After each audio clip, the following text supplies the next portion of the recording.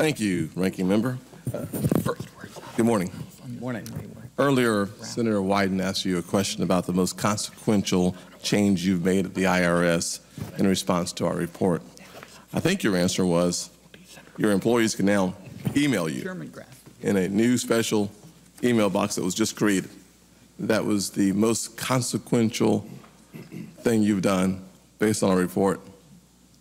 I think what I said, the most consequential thing I've done is try to get every employee to view themselves as a risk manager. If they see any problem they have any issue with about any question, they should immediately report it to their manager. If they have any concern that it's not going up the chain of command, they should report it either directly to our risk management office or they should report it directly to me. So they have an open line of communication. Our problem, I think, we've done a whole range of things. My testimony is full of those that we've adopted. I do think that ultimately, for us to avoid these kind of problems, we need to have a situation where no problem gets hidden, no problem gets ignored, the problem moves up. I'm going to move on to my questions, but I do believe, as I listened carefully to your answer, the answer that you gave, though your testimony is filled with recommendations and suggestions based on your limited ability to move forward without legislative action, is that there's a new email system in place where your employees can directly email you. I think that's an improper characterization. Okay, good enough for you.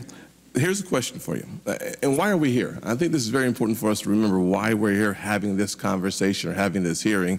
It is because in the IRS, an agency in the federal government with amazing power of intimidation, there was, has been, and hopefully no longer is, a culture of discrimination.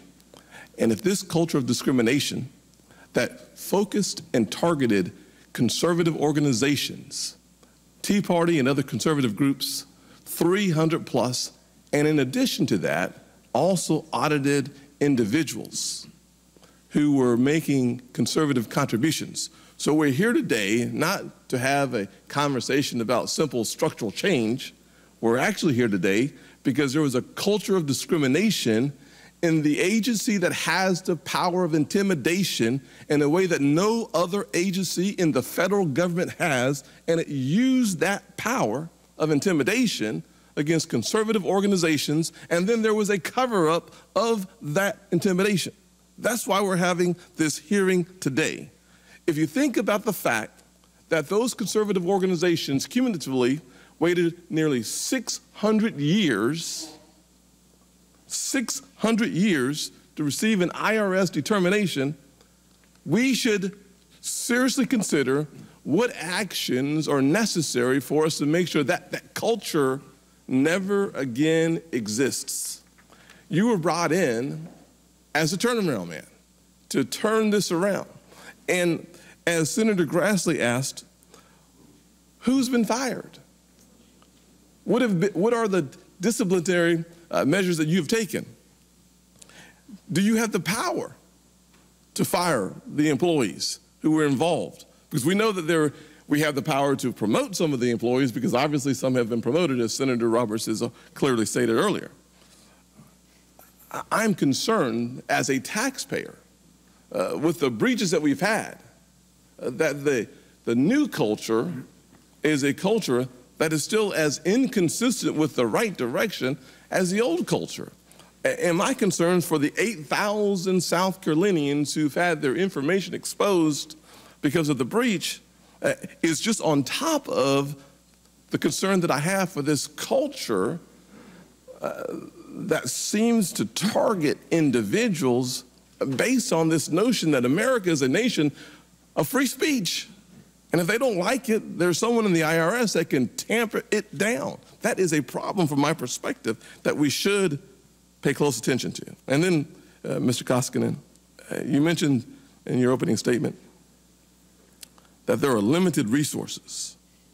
My question is, if there are limited resources, as the turnaround guy, should you ask for the ability to take the employees, the 200 plus employees who are working full-time on union activities, should you take the 600,000 hours, the 600,000 hours invested yearly on only union activities, should you redirect, if you had the power, the $27 million of taxpayer resources in a different direction so as to meet the obligation of the IRS as it relates to actually dealing with taxpayers? And if you don't have that authority, which I'm sure that you don't have all the authority, should a part of your response be asking for the authority? Because perhaps we need the legislation that will empower you to complete the job as a turnaround guru that I'm sure you could be. And if you need that legislative action, tell us what it is so that we can work with you in making sure that the IRS is the premier agency within the federal government that emboldens people to have great confidence in the outcome and in the process. I would love to partner with you in that journey. If I could respond? Briefly, Mr. Commissioner, Senator Roberts is next. Yeah, but can I respond to? Sure, of course. First, I appreciate the offer of support. Yes, it is sir. important to ensure that public has confidence.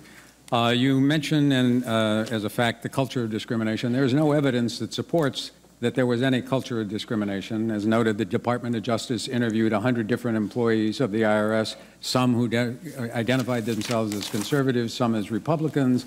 None of them said that political bias had entered into any decision.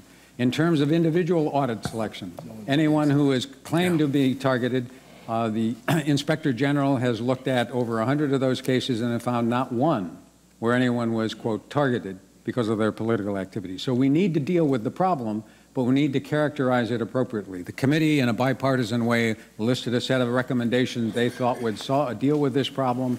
We have said and committed to implementing all of those recommendations within our control. We remain committed to making sure that the situation doesn't happen again. Groups should not have to wait for 250, 500 days to get certifications. And in fact, it should be noted, which we sometimes forget, you can set up a C4 organization and go into operation without the approval of the IRS. So that anyone who wants to set up tomorrow morning or wanted to over the last several years to become a C4 would do that on their own without our approval. Part of the reason they need or seek our approval is because the rules are complicated in terms of what the facts and circumstances are, and they want to be able to have us review that in terms of facts and circumstances, which is why I think if we could clarify and not rely on, quote, facts and circumstances, it would be much easier for those interested in becoming C4 organizations to set up and operate with a set of confidence that the rules are clear and that nobody's going to second guess them. Thank you, Commissioner. Mr. Chairman, I do need to respond to what he said. If you don't mind giving me 30 seconds, I appreciate it very much. Very briefly. In a document cited at the top of page 153, Lerner compares the approach that led to getting Al Capone to using audits to intimidate tax-exempt organizations.